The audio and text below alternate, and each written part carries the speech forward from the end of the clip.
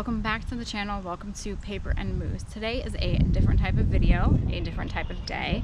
Today I'm going to be taking you into the historic Easton Cemetery located in Easton, Pennsylvania. You can see the entryway behind me with that magnificent arch. The cemetery was founded in 1849 and back then was around 40 acres. Fast forward to today, it is around 87 acres and is the home to more than 29,000 people. Some of the people buried here are very notable local Easton area residents who have made their mark on Easton's history. Others are notable American history people, including a signer of the Declaration of Independence and the person who created the football helmet. They also have a vast array of beautiful Victorian tombstones here. You know, back then, everything had to be hand carved versus today when there's a lot of laser cut technology and more simple headstones and tombstones. But back then, they like to go all out. There's some beautiful artwork, beautiful carvings, and beautiful inscriptions. The cemetery has requested that there is no videotaping inside. So what I will be doing is taking photographs of some of the tombstones that I think, are just beautiful and that I want to share with you, including some of the notable local residents and then the American history people that have found their home here. So join me today as we do a different type of exploration. Cemeteries don't have to just be a place of sadness or a place of loss. They are a place of memory, and they can be beautiful memories. You know, if you think about the different inscriptions or the different images that the loved ones chose to have put on the tombstones, it's because they wanted the loved one's story to be told throughout the years, and you can see that in the tombstones and in the the carvings and the inscriptions. So let's go inside and see what beauty we can find amongst this historic cemetery in Easton, Pennsylvania. All photographs of the tombstones in the cemetery were taken by myself. The other images of the people, those were taken from the historic Easton Cemetery.org website, which I highly recommend that you look up if you want to learn more about the cemetery and about those that are buried there. So the first stone that I visited was that of Samuel Moon. He was born February 22nd, 1805, and passed away June 14th, 1860. He was born to a Quaker family in Downingtown, Pennsylvania, and he took an interest in drawing from an early age. He moved to Easton in 1830 and continued his interest in the arts, and he painted religious scenes, portraits, landscapes, and also miniature portraits. While residing in Easton, he made his money for his family, which included himself, his wife, and their 8 children, from painting. He painted the portraits of wealthy Easton locals and also painted portraits from those in Philadelphia and Bucks County. The Siegel Museum in Easton holds many of his portraits on display today, and probably last year I went to the museum and I fell in love with the portraits. In their little museum shop, they actually have a small booklet that you can purchase that have copies of the portraits that he had painted, and they're lovely. So if you Google Samuel Moon artist, then you'll be able to see some of the portraits that he has. But his tombstone is very nice. It has the eagle. The top has a train with a starburst, and then a moon is on the side. So his actual stone is by where the American flag is located. This is the Bruce Memorial. My apologies if I am pronouncing the name incorrectly, for Dr. W.J.H. Bruce. This gravestone is the memorial stone for him. It is the largest gravestone in the cemetery. When the cemetery, prior to it changing its main entrance, this would have been the first gravestone that visitors to the cemetery and people coming into the cemetery for a funeral, this is the stone that they would have seen first. This was built in 1885 at the cost of $20,000. The doctor left instructions in his will for this monument to be built for 2 reasons: as a memorial, but then also as a source of beauty for all that would enter into the cemetery. And it is really something to see. And if you can imagine, during the time of the late 1800s, early 1900s, people coming in and this is the first stone that they see, I'm sure that it took their breath away. This is George Taylor. He was the signer of the Declaration of Independence. He was born in Ireland, but then came to Philadelphia after receiving his education. While he was here, he worked for an iron manufacturer, and he would find his way to Easton in 1764. He was elected to the Provincial Assembly in 1775, and then chosen as one of the replacements to the Continental Congress, and became a signer of the Declaration of Independence. His memorial stone, as you can see, it's situated in front of the chapel. That was erected in 1855, but his body was not moved to the memorial stone until 1870. Prior to that movement, his body had been interred at another Easton Cemetery. The stone is also very nice. There's a large eagle at the top with some great carvings.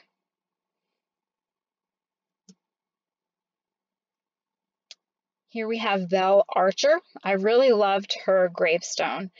She was one of the most photographed women in America in the 1890s. She was an actress. She was born in Easton and then later moved with her family to Philadelphia, where she began her acting career when she was a teenager.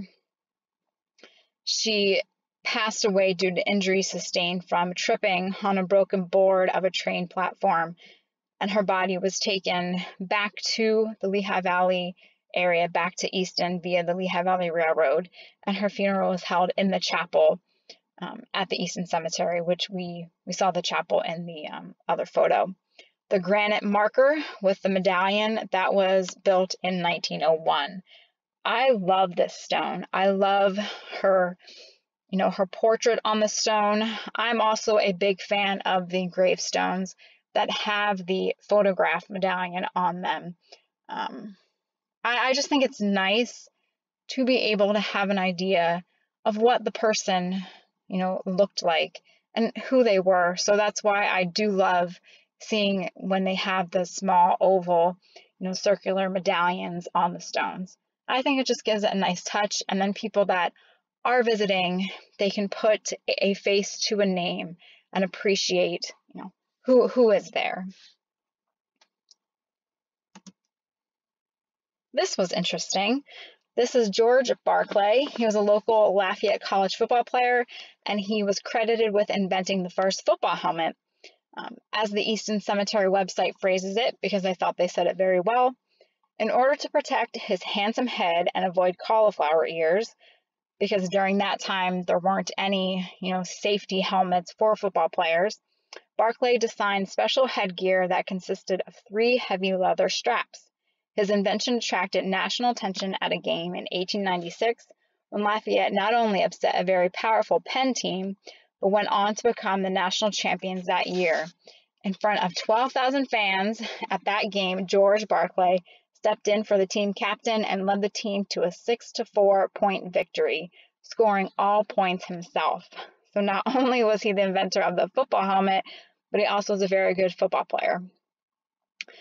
In 1896, he dropped out of school and became a professional football player. He also went to dental school, and then in 1908, he returned back to his alma mater of Lafayette, where he coached for the 1908 football season. And sadly, he passed away due to appendicitis. You can see his stone. It's a very simple stone, and it is in the bottom left of the picture. This memorial stone has somewhat of a following at the cemetery. This is for 2 people, Lucy Barnett and her brother William Barnett. Lucy, she was just a few months shy of her 2nd birthday when she passed away.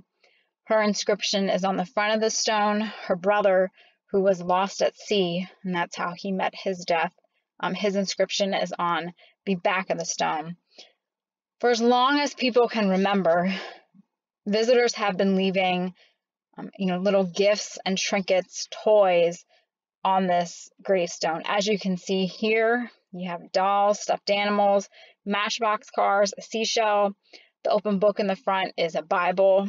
There's a stuffed dog. It looks like some of these have been there for a long time, but this is a tradition that has continued. No one really knows who's putting these items there. No one sees anyone putting these items there, but it has continued for many years, for this little girl and then for her brother.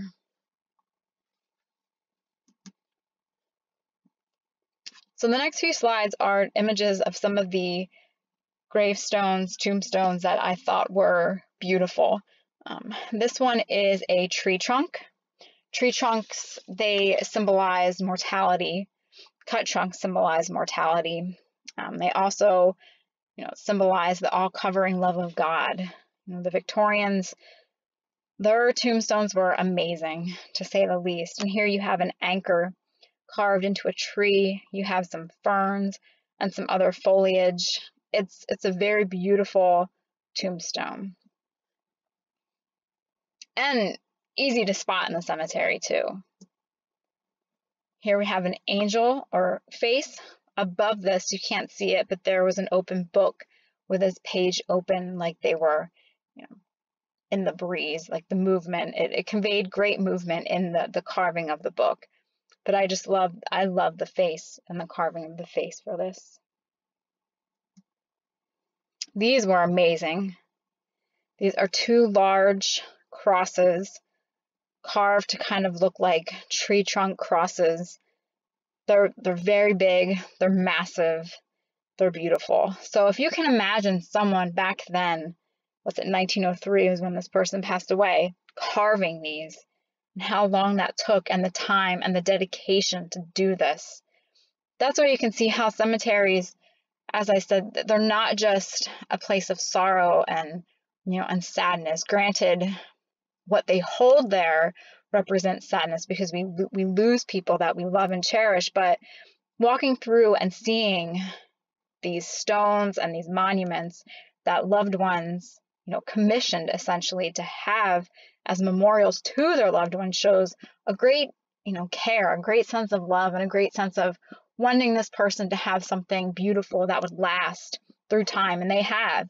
And now others can go and enjoy these tombstones and gravestones, but realize that all the effort and care and love that the families put into having these placed on their loved ones' graves. This was another beautiful one. This was a duo. Again, you have the crosses carved out of, it looks like it's supposed to be representing like a tree with the scrolls with their names on the side. Very, very pretty, intricate details. I loved this. This is a very large statue on the edge of the cemetery, overlooking one of the hills, and it's huge. It's very, very tall. It can't be missed, but I love the whole look of it, and the carving itself is beautiful.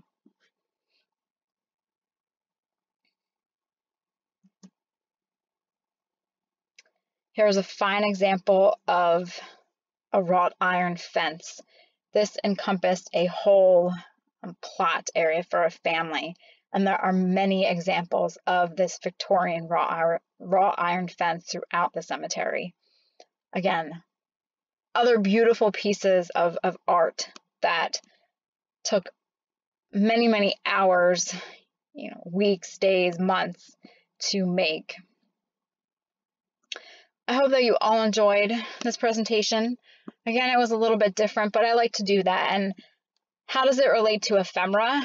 I think that while, ephemera is fleeting, it's not meant to last. Obviously, tombstones, gravestones, cemeteries, they are built to last. And the stones that we put there are built to withstand the test of time, as you can see from the stones that are there now. But it has to do with ephemera because it can lead us back to ephemera. If we aren't able to trace family history through paper, we can always go back to more physical objects such as tombstones, such as cemeteries, because those are there. Water, wind, it can affect them, but it's not like paper where it's just going to disintegrate easily. You know, the stones do have wear and tear, but ultimately they're still there. And, you know, you can go and visit, you can trace your family history, you can go back and visit the area where your loved ones, relatives, friends are buried. And, you know, that's different from ephemera, but I think it all ties into it. What we can't find in ephemera, we might be able to find in the tombstones and the gravestones. And these essentially can lead us back to ephemera when we trace other records from, you know, cemetery records, deeds, and things like that. So I think it all comes full circle. And if any of you are ever in the Easton, Pennsylvania area and you want to visit this cemetery, I think it would be a great idea. The office out in front, they actually have 2 different pamphlets that are free that you can take. They're little booklets. The one is for notables that are buried there, and the other booklet is for notable Lafayette members that are buried in the cemetery. But it's a beautiful cemetery to walk around. Lots and lots of history there. Just thinking of the people that have ventured through that cemetery and the people that remain there. You know, there's a lot of history there. And again, if you're ever in the Easton area, definitely go and visit. I think you will be, it'll be, I don't want to say enjoyable, because many will say, well, walking through a cemetery isn't enjoyable, but I think it can be if you appreciate, you know, what was there and just learning about the history of the tombstones and the people that are there.